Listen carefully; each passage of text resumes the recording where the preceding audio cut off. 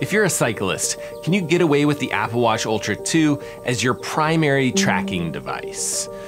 Actually, I think you can, or maybe you can't. You see, if you're like me, the answer is kind of, sort of, almost. In this video, we're gonna look at the Apple Watch Ultra 2 as it pertains to cycling. We'll look at GPS accuracy, we'll look at what cool new features have been added recently, as well as what I think is missing and what I think is needed before it can become the ultimate cycling tracking device.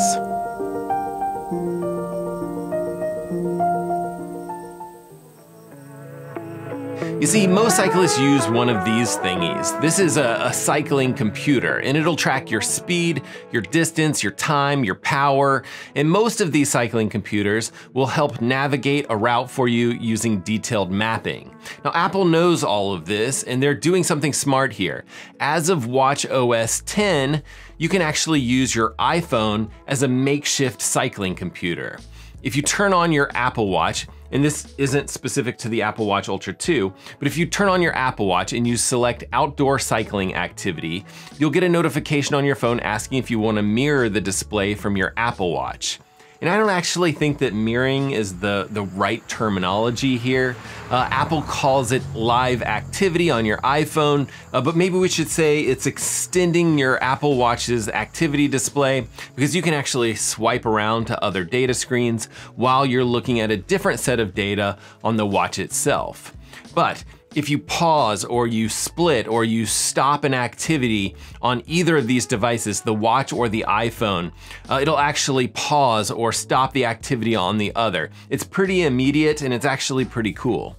Now, watchOS 10 also supports Bluetooth power meters, speed and cadence sensors, and Apple can combine your heart rate data, your power meter data, and some motion data to actually estimate your FTP.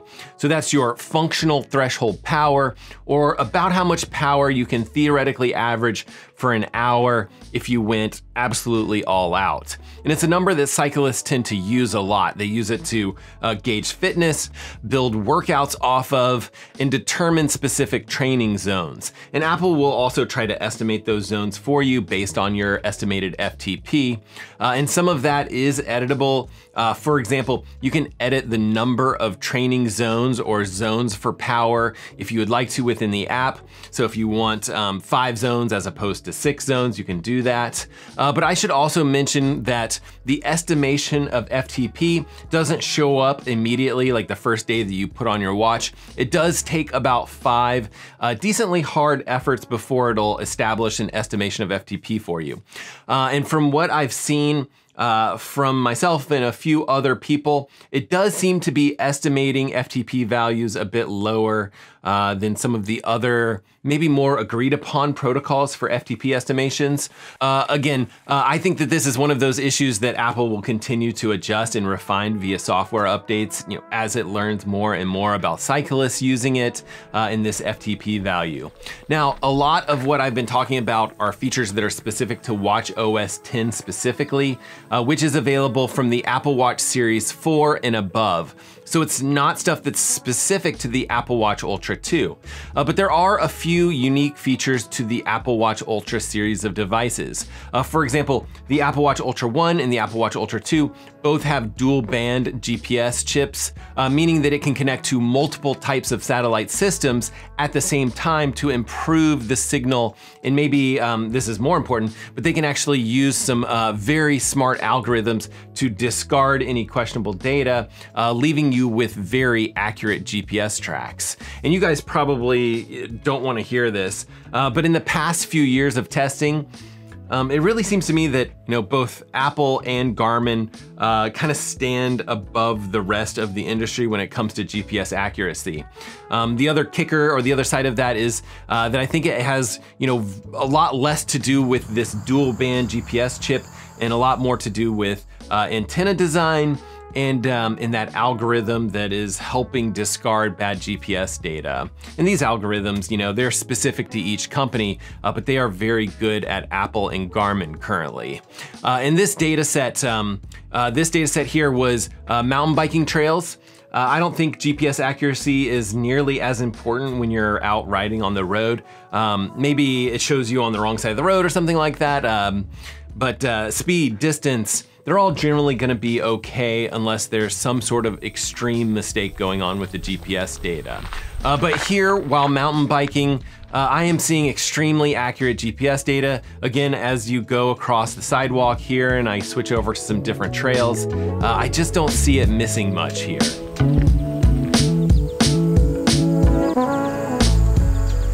But the Apple Watch Ultra 1 and 2 also have something that Apple calls precision start.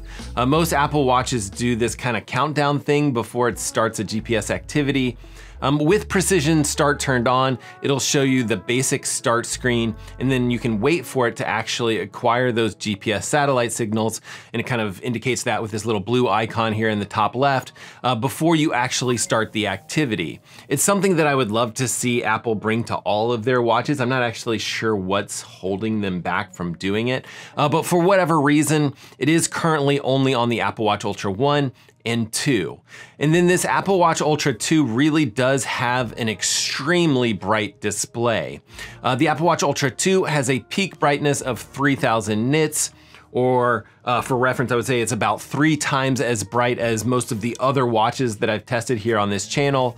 And that bright AMOLED 1.9 inch square display with its 338 pixels per square inch, it is really readable on bright sunny days. So the Apple Watch Ultra 2 will record your distance, it'll record your speed, it'll give you that GPS track, it'll track your heart rate, it'll even record your power and cadence if you have those Bluetooth devices set up and connected. You can track both indoor and outdoor cycling. It can detect if you have a crash and it can alert your emergency contact person. They've even opened up their workout APIs to companies like Training Peaks so you can import workouts. So you could say it pretty much covers anything a cyclist might want, right? Well, I think that there's a percentage of you that probably want more. And I'm gonna highlight 3 things because I feel like those are the 3 things that kind of come to mind to me, but feel free to chime in the comment section and let me know if I missed something that's critical to you. The comment section is right below the like button down there and the subscribe button. Just throwing that out there. But I would say that one of the big things that many of these cycling computers do is mapping, navigating, routing, and rerouting. And you know, some of the high-end athletics watches can do this also. And yes, I fully understand that the iPhone has mapping, the Apple Watch has mapping, and Apple has even started to make improvements in those regards. For example, Apple announced recently that offline maps with the assistance of your iPhone, so you can actually save a location of detailed maps on your phone and you can access that on your Apple Watch. They are also in the process of introducing topographical maps. It does seem like it's currently very limited at the moment.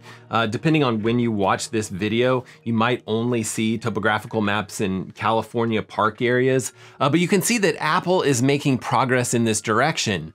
But what they don't have is an easy way to import a cycling route and follow turn-by-turn directions within the cycling workout activity app. So what many of us would love to see is, you know, hey, you've got an upcoming turn here, while still seeing power details or speed and cadence metrics, for example. And then a lot of those similar cycling navigation functionalities will also tell you if you're off route, and they'll even reroute you. But another thing that I think is missing from the Apple Watch, and I know I'll probably get some pushback on this one, but cycling radar support.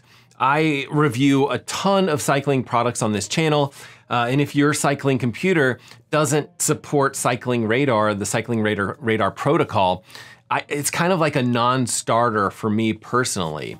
Now, if you're not familiar with what a cycling radar is, it's just this little device that goes on the back of your bike and it'll tell you when traffic is coming up behind you. It'll tell you how fast cars are approaching, how many cars, and generally, you know, where those cars are in position to you so that you can kind of get over as far as possible and let cars by.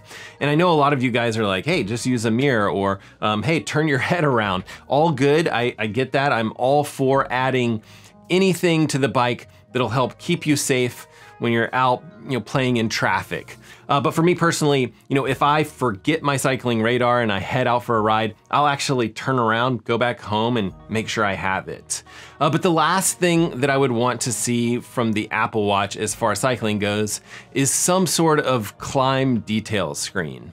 And that's something a little bit more than just like elevation details. The Apple Watch does have that as an option. I will say that more and more cycling computers are now showing predictive climbing details. So you can just go out for a ride without importing any sort of specific route.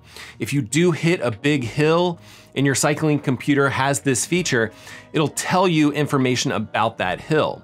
And that's information like elevation, distance to the top, maybe a detailed breakdown of the gradients throughout the hill. It really is wonderful having access to all the details of a hill as you're biking it. And while I would say that this is definitely new technology in the cycling computer world, we're definitely at the point now where the Garmin computer has it, the Wahoo cycling computers have it, the Hammerhead Karoo computer has it. To me, it seems like we're at the point now where it's kind of necessary if you want to be competitive in that cycling marketplace. So those are a few things that I hope that Apple is thinking about, maybe considering as they continue to work on cycling on the Apple Watch. And of course, I would definitely love to see Apple take a crack at how to best handle operating a touchscreen when it's rainy and gross out. But those are just a few of my thoughts. And as always, I'd much rather hear from you guys. Do you use an Apple Watch to track your cycling workouts? Is there anything that you think is missing? Is there something that is glaringly obvious that Apple should add? Either way, Apple Watch or no watch at all, I really do hope that you're getting out there swimming, biking, running, rinsing, and repeating it all over again. And we will see you guys on the next one.